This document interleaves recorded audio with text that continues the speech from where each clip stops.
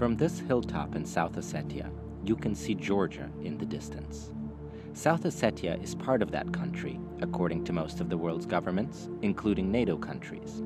But it is also part of a growing network of separatist territories on Russia's southwestern frontier, breakaway movements backed by the Kremlin forming a shadow empire by the Black Sea.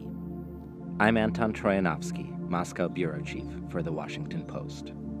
I recently traveled to South Ossetia. Mine was a rare visit by a Western journalist into this battle-scarred enclave in the Caucasus Mountains. After Russia and Georgia fought a war here in 2008, Russia recognized the region as independent. The official line in South Ossetia is that it was a war of aggression carried out by Georgia, and many people here speak of Russian President Vladimir Putin as a savior.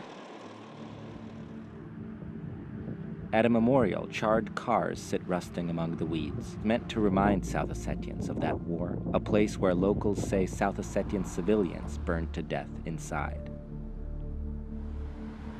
On the streets of Tskhinvali, pockmarked buildings stand as more subtle monuments to the violence.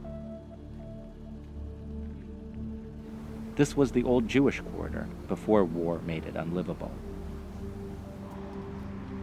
Dated references and faded posters attest to the near-total isolation this territory has endured. South Ossetia's ties to Russia today are strong, politically, culturally, and financially.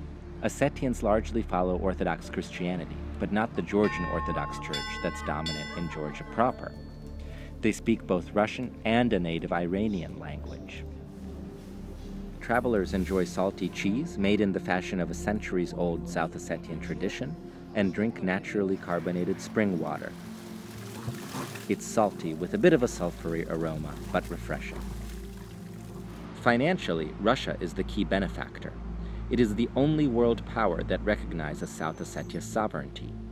Of South Ossetia's $120 million budget revenues last year, $110 million came as a handout from Russia.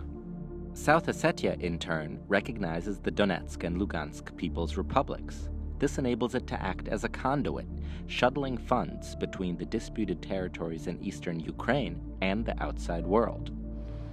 Around 146 companies have registered here in order to conduct business with separatist eastern Ukraine. Many of them register business addresses at this hotel, which still bears the scars of war. What most surprised me about my stay in South Ossetia was the hospitality and warmth of a people hostage to geopolitics. They remained deeply suspicious of the West, but welcomed a Western reporter, even though few were willing to criticize the current state of things on the record.